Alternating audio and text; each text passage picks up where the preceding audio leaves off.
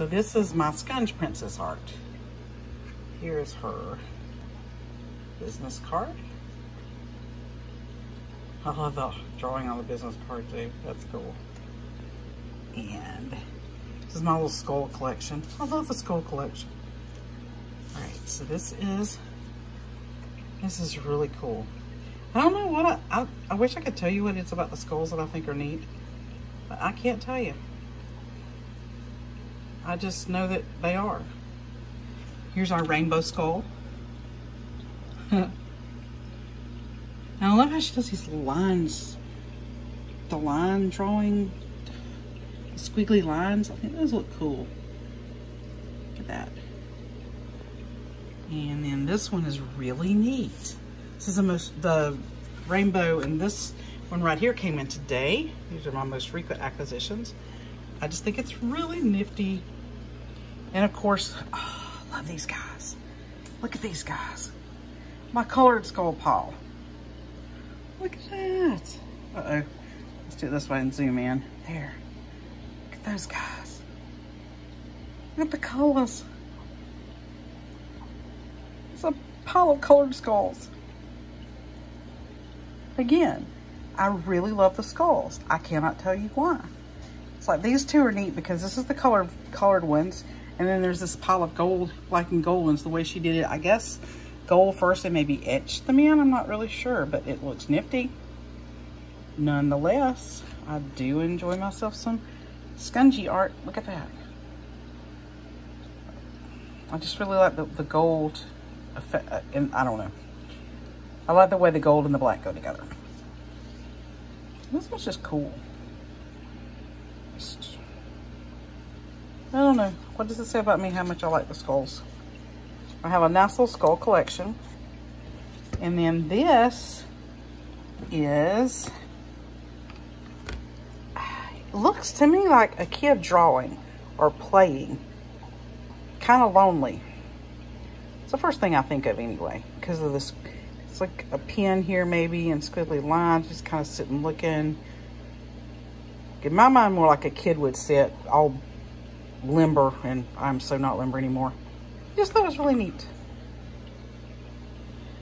And this is the Feast Beast.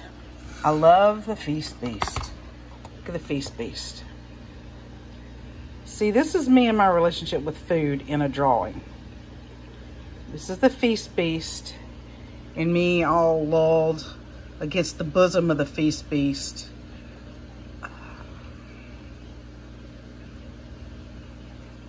Yeah. Anyway, that's kind of how I see my relationship with food. A little too much Feast Beast. But I think it's really neat. The lines, you know, let's see. Look at the lines.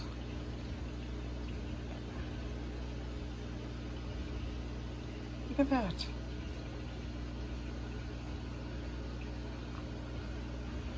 I just love the way she squiggles. I'm not really sure what it is about the squiggles, but I like the squiggles. So my Feast Beast. These are all, these right here I'm showing you now are all from the first art auction. And some I bought online. And then this one is our, let's see. Well, hang on. It's going to be backlit more than I want it to be. Yes, I know that's my countertop. But anyway, this is the sort of skeletal mermaid drawing. I don't know, did we name it? Zen Ginger was really good at naming things. She may have come up with a good name. But this one's just really kind of, it's neat, it's disturbing, and it's interesting. And it's a little bit different from her normal line drawings and just the way that there aren't the squigglies. But yeah, it's very interesting. Like I said, a little bit disturbing too. I guess in the skeletalness of the creature. I don't know, it makes me think of anorexia or something. But I thought it was really cool and I got it. And now I'll say my favorite for last. Oh, don't look at this. This is extra food on the counter because, you know, hoarding a little bit of extra food and green beans just in case. because groceries have been out of a lot of stuff. But anyway, I digress about the COVID-19. This is my favorite. Sarah, the face. It's the face. Look at the face. Look at the eyes. That reminds me of my great aunt T.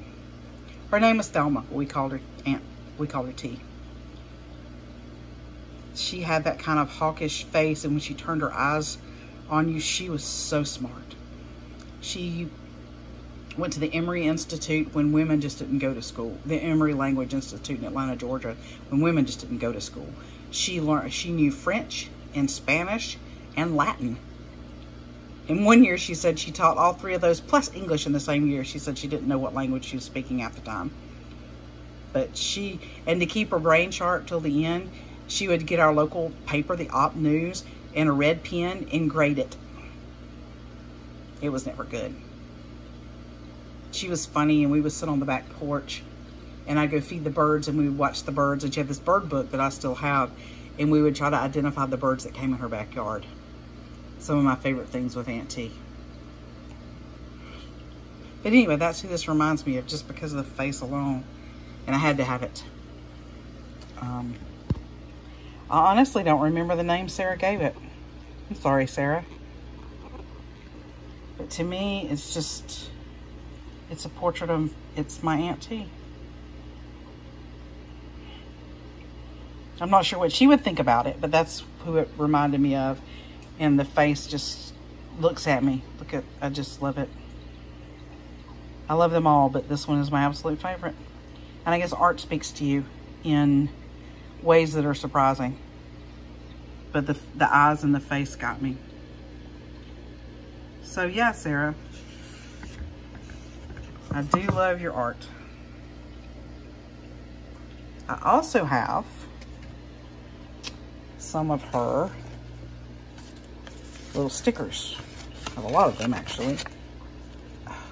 See? Happy sticking. These are neat. I like the metallic sheen to them. Come on, I got more than this. I just have to pull them out. And they don't really, here we go. Now you can see the colors, and here we go. Got more in here. I kind of got a sampler platter. I bought some, and then here we go. I just think they look neat the way they don't, they do not video well. And then Sarah sent me some more. I'm so excited. I haven't opened them yet, but they're really neat. These are from before that I'd gotten just a sample of some of them. And I've got more, which I haven't opened yet. And I don't know that I can open with one hand, because I'm not that kind of person. Anyway, I'll point it toward the art and give it a shot. If not, just believe me, there's cool stickers in here. Okay, I give up. I may have to do just a sticker video and find a way to present them in a better way, because they just blend into the countertop, and believe me, they're cooler than that. But yeah, this is my Sarah art. Again, one more look. I just love that. And again, this one, I find it more disturbing than anything, but also cool at the same time. Very interesting. Okay. And then my Feast Beast, like I said, it made me think of me and my relationship with food. It's very neat. And then this little guy, like I said, it made me think of a kid just drawing or playing. I don't know. It just did. I love all the little squiggly lines all around it. But yeah, it looked like a kid drawing or doing their homework or just kind of doodling. Anyway, it's neat. It's kind of a peaceful one for me. And then, of course, my skull collection. Our rainbow skull. I don't know if we named this one or not. Again, Zen Ginger was really good with the names. And my gold skulls.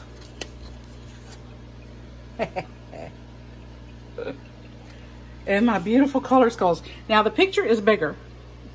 The way she drew it with the negative space around it. I find interesting the size she did into the canvas that she used. I find that very interesting. But I love my skulls. Closer look again at the skulls. It's just a pile of colorful skulls. Very neat. All right, guys, that's my Sarah art and my art presentation for the night. Hope you guys have a wonderful day tomorrow. And you can look up, let's see, this is the website on here.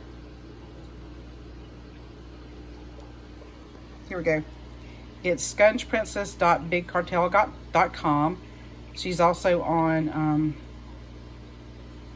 it's on Twitter, Instagram, at Scungeprincess.